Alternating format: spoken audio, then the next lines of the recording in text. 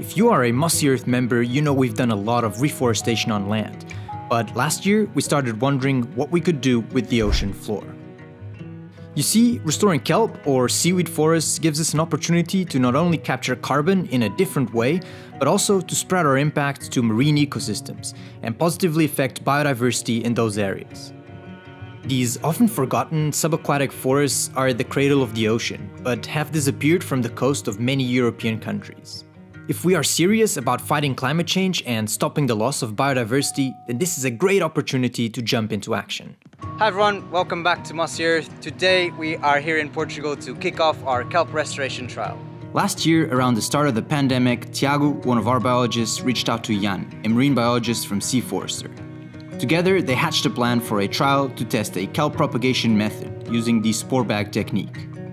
The species we will be focusing on is golden kelp. Its range extends from Morocco to the UK, and as such can be used in multiple projects along the European coastline. And given its range extends to warmer waters, it may be more resilient to climate change. To get things started, Jan and Inês from SeaForester headed to the north of Portugal to collect the reproductive structures of the kelp. This here is the source, and inside are billions of spores, basically, out of which can grow new kelps. Now we cut it above the meristem, which is now down here underwater. But if we cut it above, as I said, the plant can continue to grow, and we didn't kill it, and we have our material. The kelp was then dried and kept cool overnight, so that it will start releasing the spores once it comes in touch with water. The goal will be to dive at the 3 sites that have been prepared by Jan and their team, and to put the reproductive kelp structure that was harvested from the north of Portugal inside the mesh bags so that the spores can come out and it can start reproducing. To ensure the spores are released on the seafloor, we are bringing the kelp down to each dive site in a Ziploc bag. This way, we only open them down there and we will lose less spores in the process. To help us in this project, we are also partnering with José from Clube Naval de Cascais, who provides the diving gear, the boat, and the local dive site expertise.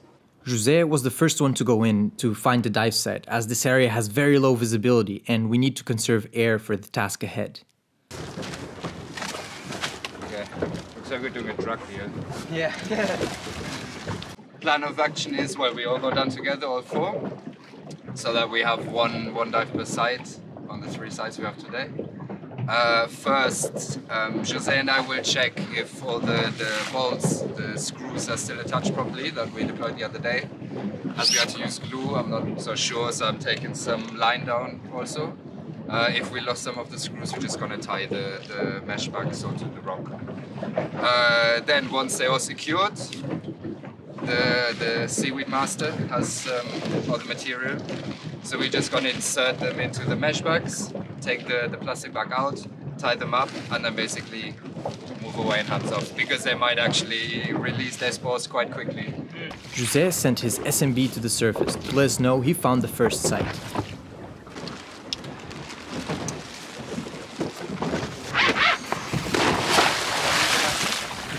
By this point, it had been more than 2 years since my last dive in the pre-pandemic world, so I was really excited to get it underwater again. As you can see, the visibility isn't great down there, but there are a few fish and some beautiful sponges. But it really looks like it could use a pretty kelp forest right on these rocks. After the mesh bags were securely attached to the bolts, it was time to put the first kelp in. As you can see, we really try to keep the bag closed and only open it right when we are pushing the kelp in the mesh bag, so that any spores that get released fall on the rock and on the mesh bag instead of being scattered.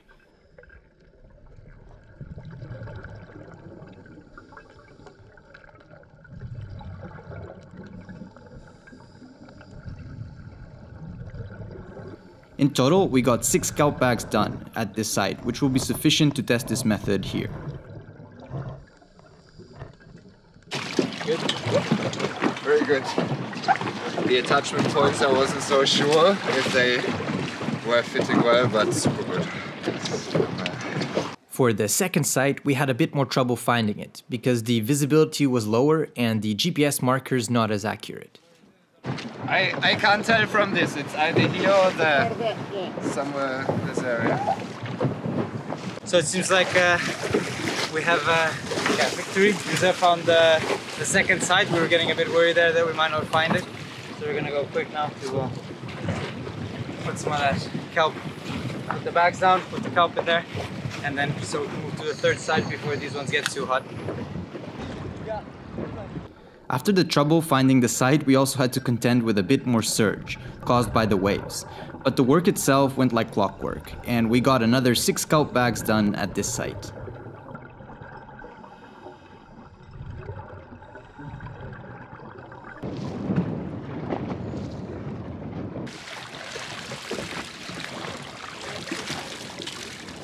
Yeah, we're now on our third site. We hit it straight on, so this time we don't have to go looking for it. Everything looks really quiet, looks like but apparently there's quite a bit of current down there. So, but yeah, we're hoping to get the third site done, and that'll be it for the day. For our third and final site, we hit the spot right away, which was lucky because the current increased significantly. So we had to drop right on top of the anchor, and it was indeed less than a meter away from the first bolt. We added another 6 kelp bags to this site, for a total of 18 bags for our trial. While this might seem like a low number, please remember this is first and foremost an experiment to understand how well this technique works. While we will use other, more scalable methods such as green gravel for other sites, this spore bag technique is ideal for areas where there are deep holes in the rock and also where there are scattered rocks and a sandy bottom, as is the case here. Together with SeaForester, we will be exploring new methods for kelp propagation and then scaling them up to start making a serious impact on the coastline. All of this was funded by our amazing Mossy Earth members who have a monthly subscription with us to fund these projects. If you would like to support projects that fight climate change and stop the loss of biodiversity, then please check out mossy.earth and consider becoming a member. Also, if you enjoyed this video, please consider subscribing to the channel and leaving the video a like. Until next time, cheers!